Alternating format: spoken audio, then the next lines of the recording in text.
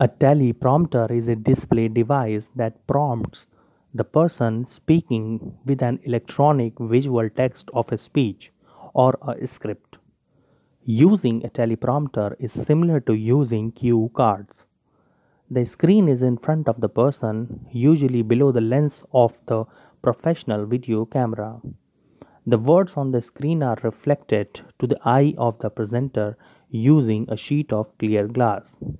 This technique is very useful for the presenter to read the script word by word and can be easily used while giving the speech, any representation or any international convention or meeting.